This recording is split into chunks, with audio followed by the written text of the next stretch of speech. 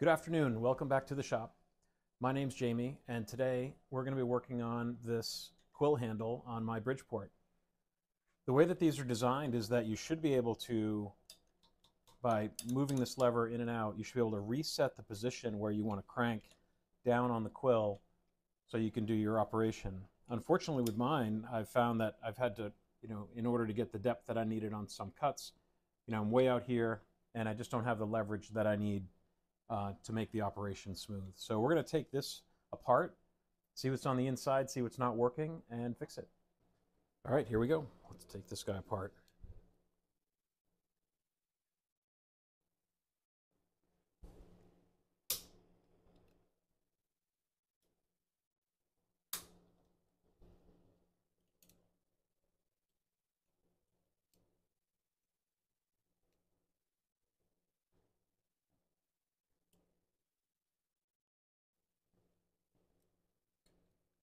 Yeah, there's some kind of spring in here, so just be careful with that.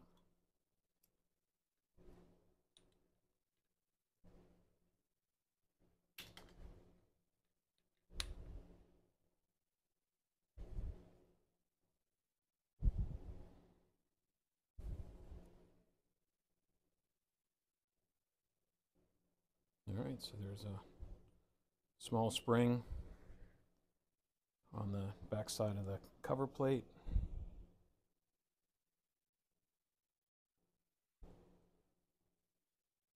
Seems like this guy just wants to come out. All right, there's a pin. Looks like that's on a shaft. Oh, and there's, yeah, the little pin comes out here in the back.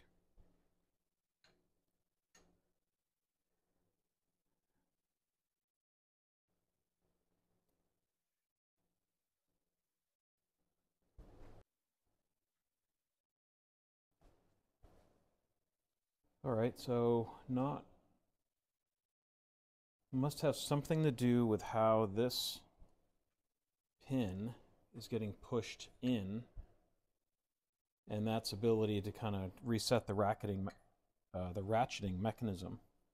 Let me see if we can kind of emulate that somehow.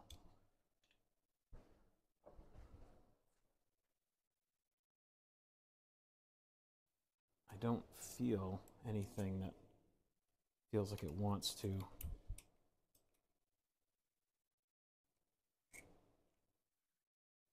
That this thing would click into to disengage.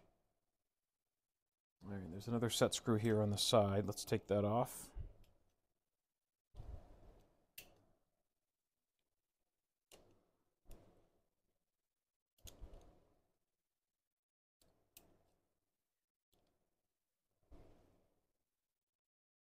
All right.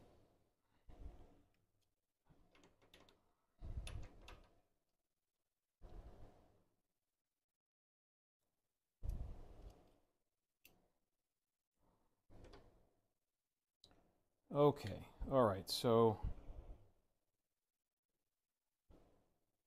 I mean, this does look pretty simple, right? You've got a pin that should be going through here, grabbing one of those holes and moving it through. So why is this not working? I should be able to do that, move it, and lock it back in.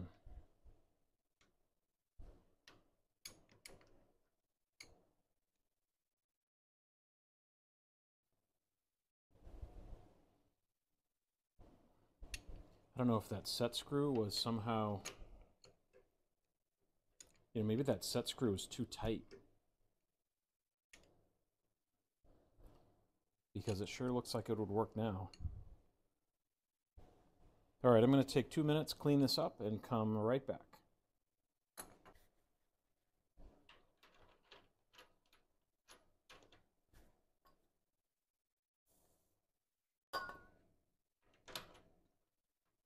All right.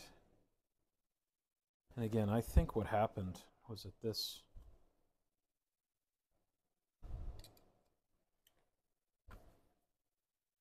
There's two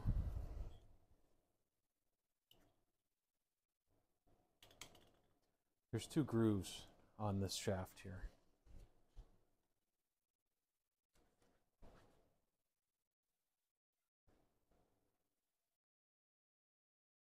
And I just think that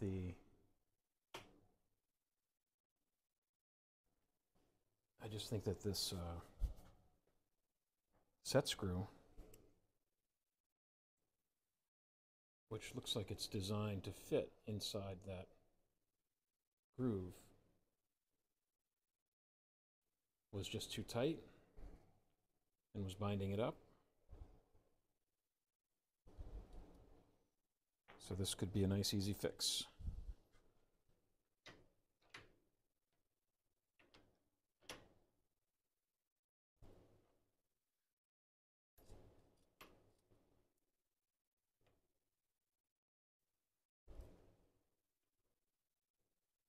I don't know, I guess you wonder, you know, is this worthy of spending the time to post a video about it? Yeah, I think that's the issue. If I keep that tight, but here if I loosen it, then it'll rotate freely. So there's probably an appropriate amount of tightness that you want.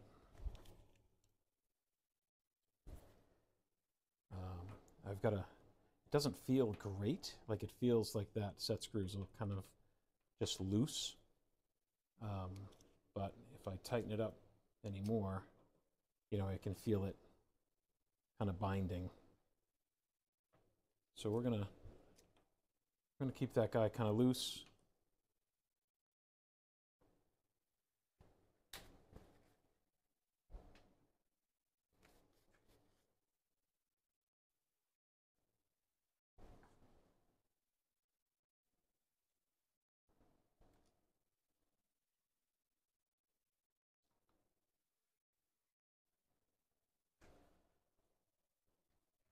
So now that I've got that, this is the locking mechanism.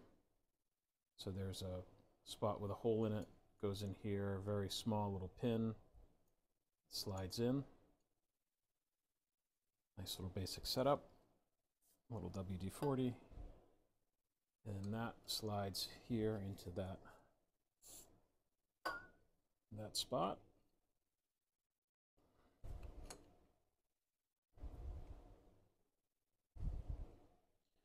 This is a pretty basic setup. I like it, nice and simple. And we've got the cover plate.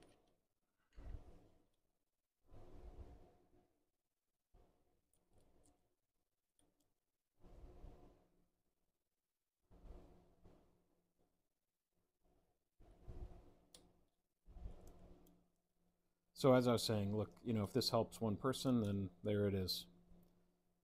The only reason why I make these videos is to, you know, hopefully there's somebody out there that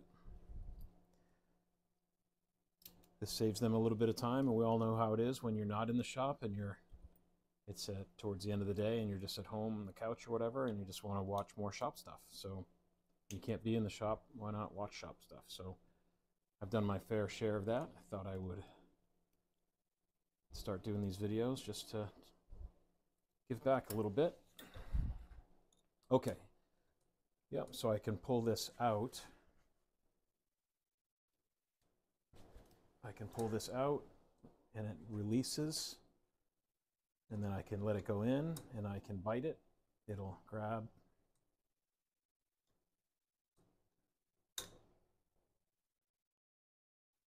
I can do that. That works out great.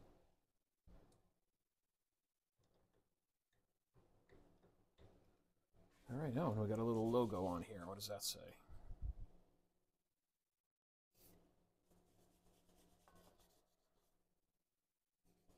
That is very hard to read.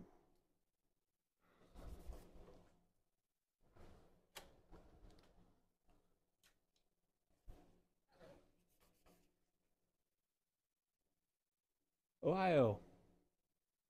Looks like a 40. Oh, there's a name up there. Oh, that looks like it says on, O-N, but it actually looks like maybe it's missing some, maybe it's the name of the location, something ends in O-N, Ohio, where it's made. All right, well, that was a nice quick fix. I'm really happy about that. Get that quill back in operation.